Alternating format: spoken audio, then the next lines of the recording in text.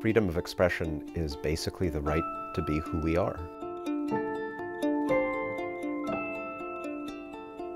It's the right to think what we think, to say what we believe, to worship God in the way that we want, to try to persuade people peacefully of our point of view, to give full expression to our personalities. It is one of the most fundamental, not only human rights, but I think human needs.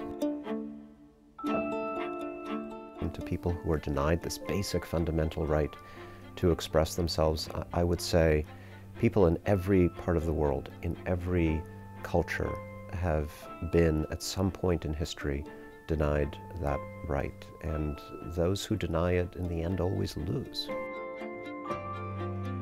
This need for freedom of expression is so powerful that eventually people find a way around the restrictions and blockages that governments place in their path, especially in a world in which communications are increasingly carried out online through mechanisms that are very difficult for governments to interfere with.